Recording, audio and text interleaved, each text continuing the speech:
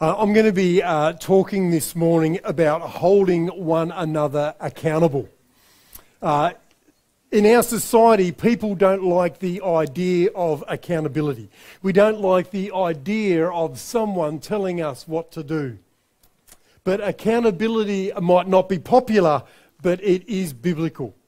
There are some great proverbs about accountability in the Bible.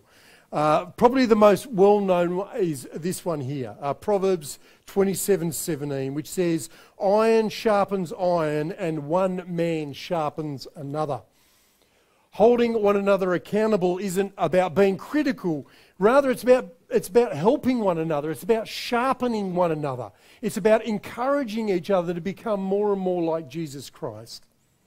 Another proverb says this, "Like a gold ring or an ornament of gold is a wise reprover." Someone who holds us spiritually accountable is of great value. Another proverb says, "He who hates reproof is stupid." I'd pick that one just for its shock value. How come you never see verses like that on Facebook? People who don't want to be held accountable are selling themselves short. They just want to keep doing things their own way, even if it's the wrong way, even if it leads to destruction. This morning, I want to look at how you are accountable, why accountability is a good thing, and how we can hold one another accountable in a God-honouring, people-affirming way. While we don't like the idea of being accountable, the truth is you and I are accountable to many people. If you're at school, you're accountable to your teacher to do your homework. If you're a worker, you're accountable to the government to pay your taxes. If you drive, you're accountable to follow the road rules. If you rent, you're accountable to your landlord. If you're married, you're accountable to your spouse. Like it or not, you and I are accountable. And what's true in our society is also true in our spiritual lives. You are spiritually accountable. Firstly, you are accountable to God. Paul writes, "Each of us will give an account of himself to God." One day, you and I will stand before the Lord God Almighty and give an account for our lives. And what's true of us as Christians is true of every person who has ever lived. Jesus says, on the day of judgment, people will give account for every careless word that they have spoken. You can't just say whatever you like and think you'll get away with it. It might feel like you've gotten away with it, but one day, everyone will give an account to God for every careless word that they've ever spoken. The Bible says, "No creature is hidden from God's sight, but all are naked and exposed to the eyes of him to whom we must give account." God sees everything. God hears everything. God knows everything. And God will hold us accountable. You and I and everyone else is accountable to God. Secondly, as Christians, we're also accountable to our church leaders. Paul says, "Now we ask you, brothers and sisters, to acknowledge those who work hard among you, who care for you in the Lord and who admonish you." Notice two things there. Firstly, these people don't just care for you, they care for you in the Lord. Church leaders have been called by Jesus to care for his people. Secondly, they've been called not just to care for you, but to admonish you. To admonish people means to hold them accountable. In the English language, admonish is pretty negative, but the Greek word can be both positive and negative. Negatively, it means to admonish or rebuke or to warn someone. Positively, it means to instruct or to teach or exhort people. Leaders have been appointed by God to hold us accountable, to encourage us in our faith and warn us when we wander off the path. We are accountable to our church leaders. In fact, the Bible says, "Obey your leaders and submit to them, for they are keeping watch over your souls, as those who will have to give an account. Not only are we accountable to our leaders, but our leaders are accountable to God for how they lead us. So we're accountable to our leaders. Thirdly, we are accountable to one another. This task of admonishing God's people isn't just for leaders, but for all of God's people. Paul writes, "And we urge you, brothers and sisters, admonish the idle, encourage the faint-hearted, help the weak." Paul isn't talking to the leaders here, but to the whole church. It's the role of every Christian to admonish the idle, encourage the faint-hearted, and to help the weak. So let me break those down for you. Paul starts with people who are idle. These people are either spiritually lazy, in that they don't take their commitment to Jesus very seriously, or they're just lazy, as in they don't physically do any work. They don't help people, they don't support other people, they don't earn their own money to look after themselves. They could just be lazy people. Either way, we're to admonish them. We're to warn them that such a lifestyle dishonours God. God calls us to take our faith seriously and to serve Him and those around us. So we're to admonish such people. Secondly, he mentions the faint-hearted. The word faint-hearted is used to describe someone with a broken or a grieving spirit. Someone who is discouraged or despondent. Rather than admonishing such people, we're to encourage them. When we see someone carrying a heavy emotional burden, we don't add guilt to them. Instead, we give them the strength to carry that burden. Thirdly, Paul mentions the weak. The weak are those who may be physically weak, for example, the elderly or those who are sick, or those who are weak in the faith. Either way, rather than admonishing such people for their lack of faith, we help them. The word describes holding fast to someone, or being devoted to them, or not giving up on them.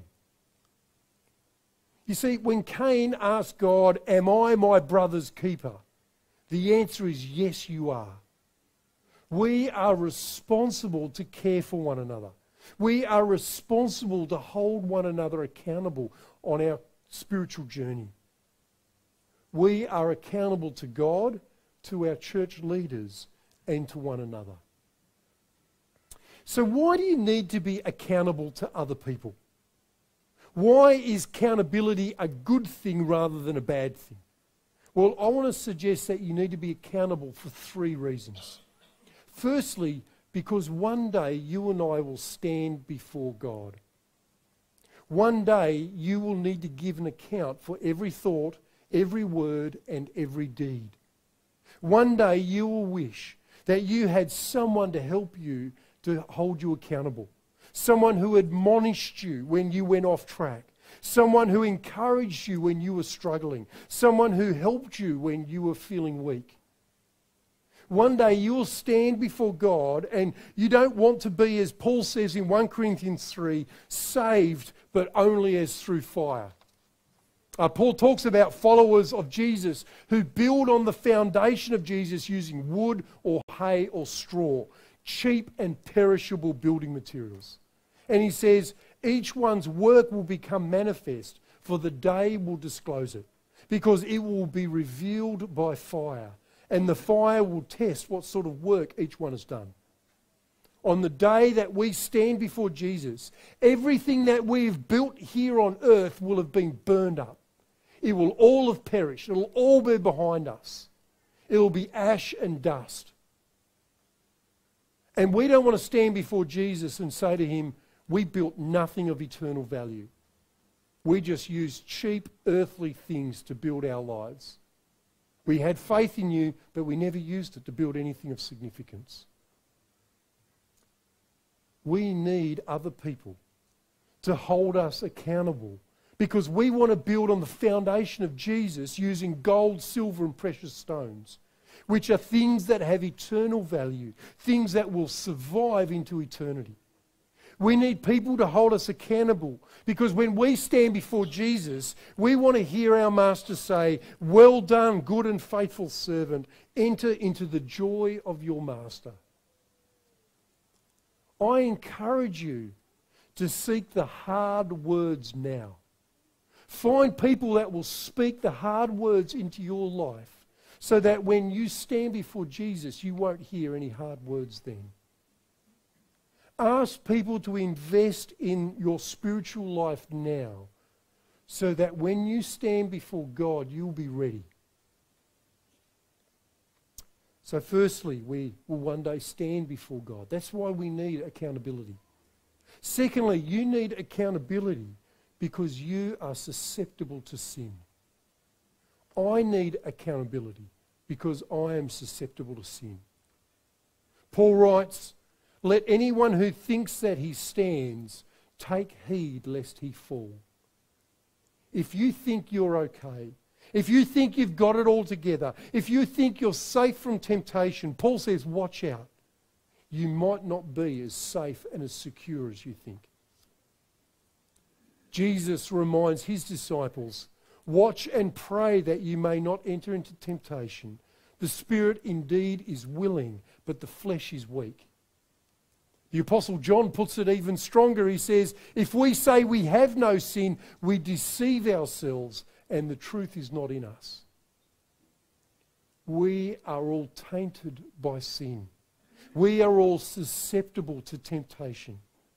We may want to do what's right, but our flesh is weak, our wills are fickle, and our hearts betray us.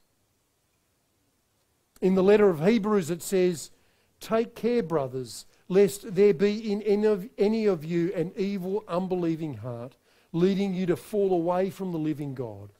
But exhort one another every day, as long as it's called today, that none of you may be hardened by the deceitfulness of sin."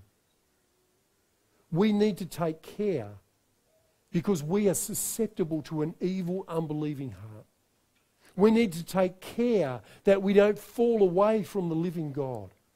And this isn't a battle that we fight on our own. Rather, we're to exhort one another every day, that none of us may be hardened by the deceitfulness of sin. If we're not careful, the deceitfulness of sin will harden our hearts.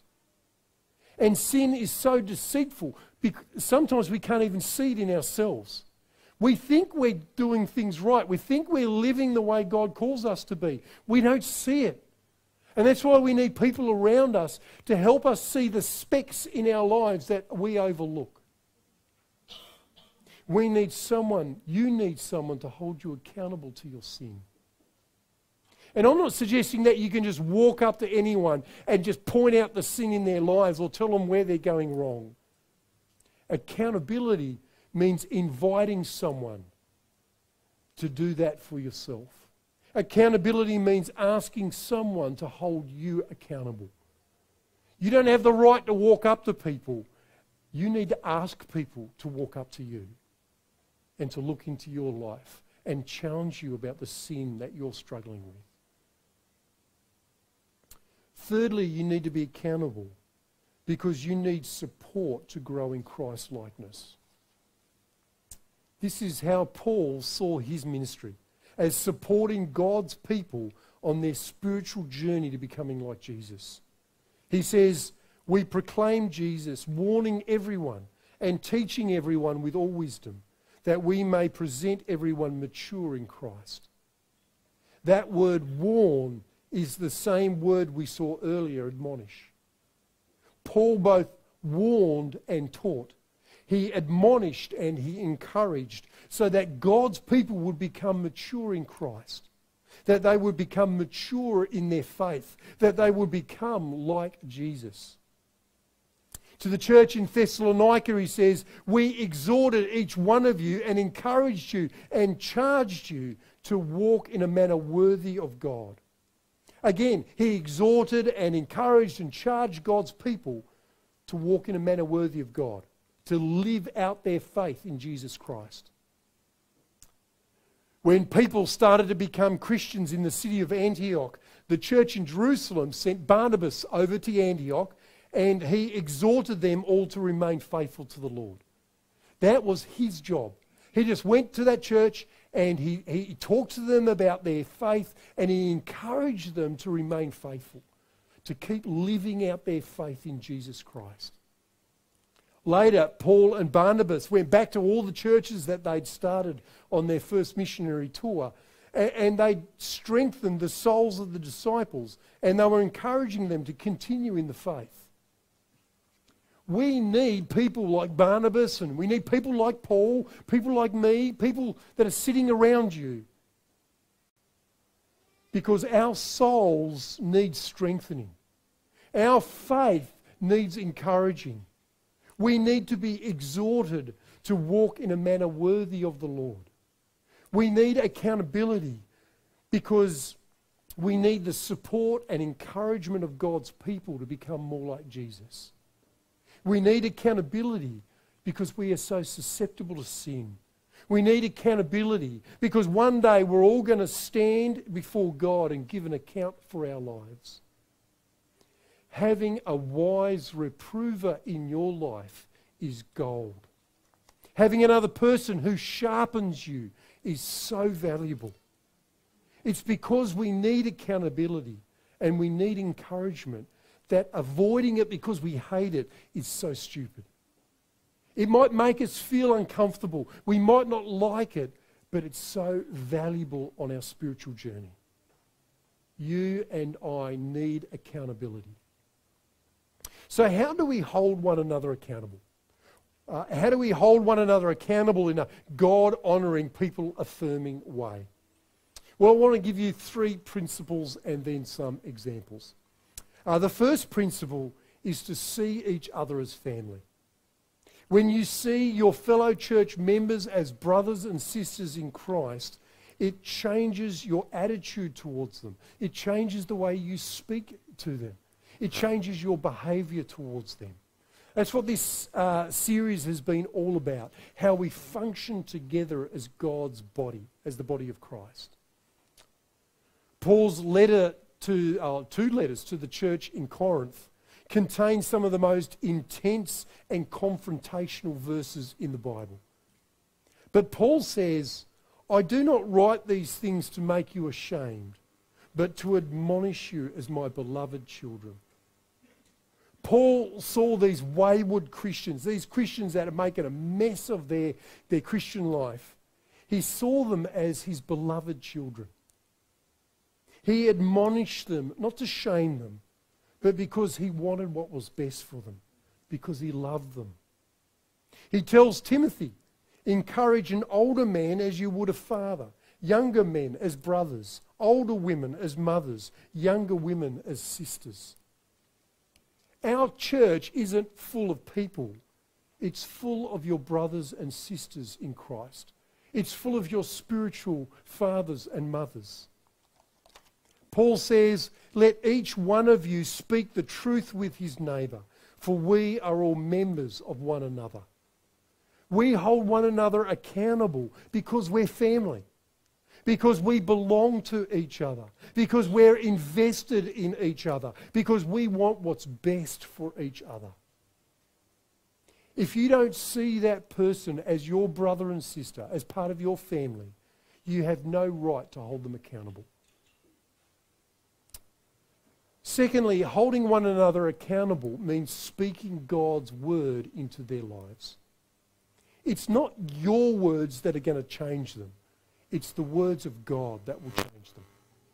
The Bible says, for the word of God is living and active, sharper than any two-edged sword, piercing to the division of soul and of spirit, of joints and of marrow, and discerning the thoughts and intentions of the heart. The thing that's going to confront sin in people's lives is God's word. The thing that will help them when they're feeling weak is God's word. The thing that's going to encourage them in their faith is God's word. Paul tells Timothy, all scripture is breathed out by God and profitable for teaching, for reproof, for correction, and for training in righteousness, that the person of God may be complete, equipped for every good work. Our manual to teach, reprove, correct and train in righteousness is the Scriptures. What people need to be complete is God's Word. What people need to equip them to face the challenges of life is the Bible. We hold one another accountable by speaking God's Word into their lives. Thirdly, we speak the truth in love. Paul says, speaking the truth in love, we grow up in every way into Him who is the head, into Christ. The way we grow people up into Christ, the way we encourage them to become more like Jesus, isn't just speaking the truth. It isn't just rattling off a few Bible verses. It isn't just to highlight their sin or where they're going wrong. It's to speak the truth in love. You have no right to hold anyone accountable unless you love that person. Tim Keller remarks, love without truth is sentimentality. It supports and affirms us, but keeps us in denial about our flaws. Truth without love is harshness. It gives us information, but in such a way that we cannot really hear it. God's saving love in Christ, however, is marked by both radical truthfulness about who we are and yet also radical unconditional commitment to us. The only basis for holding one another accountable is this radical love that Jesus has showed us. So what does this look like in practice? Well, Paul mentions three things. Firstly, he mentions speaking the truth with tears. When he says goodbye to the elders at Ephesus, he says, I did not cease day or night to admonish everyone with tears. You see, when we hear the word admonish, we think of an angry parent pointing their finger at their kids, telling them how they've gotten it wrong again and how they need to do the right thing. But the image we should see is Paul with tears streaming down his face, his heart broken by the struggles and fears that his brothers and sisters wrestle with every day. We don't glory in the failings of the weak, rather we mourn with them. Paul tells the church in Galatia, my little children, for whom I am again in the anguish of childbirth until Christ is formed in you. Paul admonishes with a deep, gut-wrenching concern for the spiritual well-being of God's people. Secondly, Paul talks about speaking the truth with patience. He tells Timothy, reprove, rebuke and exhort with complete patience. When we admonish the idle, encourage the faint-hearted and help the weak, we want results straight away, don't we? I've told you what you need to do, so just do it. I've told you what God says, so just believe it. I've encouraged you, so just get on with your life. But we might plant the seed. We might water that seed. But it's God who makes it grow. It's God who changes people. It's God who applies His word to people's hearts and lives. So we need to wait patiently on God's timing. We need to be patient with one another. You can't do accountability with a hit-and-run attitude. Hit them with some truth and move on. Accountability means walking alongside someone, sometimes for years. Accountability is a long-term relationship, one that requires incredible patience with one another. Thirdly, Paul talks about speaking the truth with humility. Again, in his letter to the church in Corinth, he writes, I, Paul, myself entreat you by the meekness and gentleness of Christ. Paul entreats them. He encourages them. He exhorts them. Not in the domineering way of the world, not lording it over them like the Gentiles do, but with the meekness and gentleness of Christ. Paul admonishes not from a position over people, but from his knees. He says, brothers, if anyone is caught in any transgression, you who are spiritual should restore him in a spirit of gentleness. Isaiah says about Jesus, a bruised reed he will not break, and a smouldering wick he will not quench. speaking the truth in love requires great gentleness and humility. You see, people aren't always, committing huge sins that require confrontation. Rather, they're wrestling with doubts and with fears, with guilt and with shame, and they need gentleness and encouragement. Accountability means speaking the truth of God's word with God's love. It means speaking it with tears, with patience, and with great humility. I want to finish this morning by looking at some examples of how Paul held God's people accountable. Just 3 verses. Romans 12 verse 1. I urge you, brothers and sisters, in view of God's mercy, to offer your bodies as a living sacrifice, holy and pleasing to God. Ephesians 4 verse 1. I urge you to walk in a manner worthy of the calling to which you have been called. And 1 Thessalonians 4 verse 1. Finally, dear brothers and sisters, we urge you in the name of the Lord Jesus to live in a way that pleases God. I want you to notice 3 things about those 3 verses. Firstly, we're to urge one another on. In all 3 verses, Paul urges his brothers and sisters to do something. Urging is the language of accountability, of coming alongside one of your brothers and sisters to hold them accountable for the sin that's in their lives, to encourage them in the faith and help them grow in Christ's likeness. We don't tell people what to do. We plead with them. We encourage them. We entreat them. We urge them. The urging is the language of accountability. Secondly, we're to hold people accountable to the gospel. Paul urges us in view of God's mercy. He says, you know how God has been so merciful to us? That's the foundation which I'm urging you to live differently. He urges us according to the calling to which we've been called. So he says, God has called you to live like Jesus, and I want you to do that. I want you to live like God wants us to live. He urges us in the name of the Lord Jesus. He reminds people of what the Lord Jesus has done. In his name, let's live differently. We don't urge people to do things because by doing those things we become acceptable to God, or because they will earn us spiritual brownie points, but because we've received God's mercy, because we've been called God's children, because we bear the name of Christ. The word we are to speak most to one another is the good news of the gospel. It's the gospel that changes us. It's what Jesus has done for us on the cross that changes how we live. So that's what we urge one another to live out in our lives. Finally, we encourage each other to live out our faith. Paul urges us to offer our bodies as a living sacrifice to God. Paul urges us to walk in a manner worthy of our God. Paul urges us to live in a way that pleases God. We not only hold one another accountable to our faith in Jesus, in what we believe, but we urge one another to live out our faith in our daily lives, in how we behave towards other people. We encourage each other to live in a way that brings glory and honour to our God.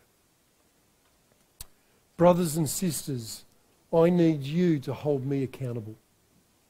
I am just as susceptible to sin as the rest of you.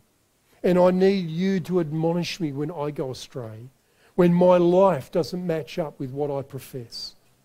I need you to support, your support to help me grow in Christ's likeness. Because sometimes I'm weak and I need your strength. I need you to urge me to live out my faith in my daily life as well. And I want to urge you to find someone to hold you accountable in your faith journey. Whether that's someone in your home group or just another church member, find someone who will admonish you and encourage you and help you.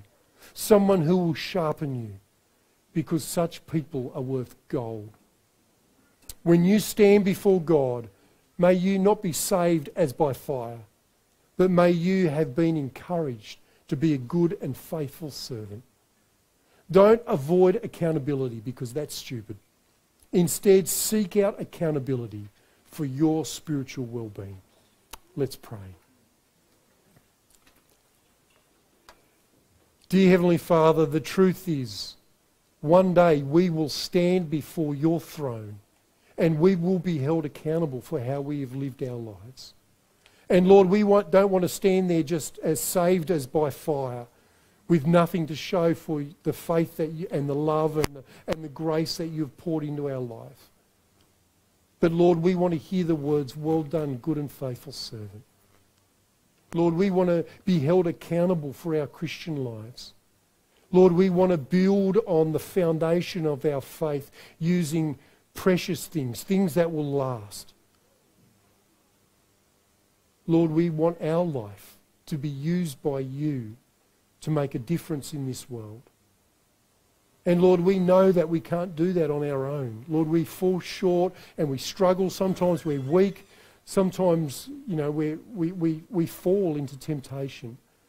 Lord, we need people around us that will encourage us, that will admonish us, that will help us when we're feeling down. Lord, we need leaders in our church to admonish us. Lord, we need brothers and sisters to encourage and help us. So, Lord, I pray that we would see one another as our family and that we would encourage each other. Lord, I pray that we would speak your word into each other's lives. But that, Lord, we would do that because we deeply love each other and we want what's best for each other. We want to admonish each other and encourage each other and help each other because we want one another to become more and more like Jesus.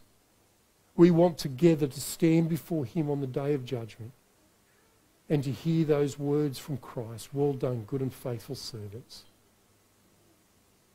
Lord, we pray that we would find people to help us.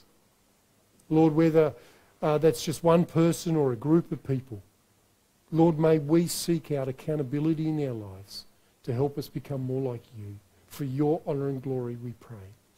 Amen.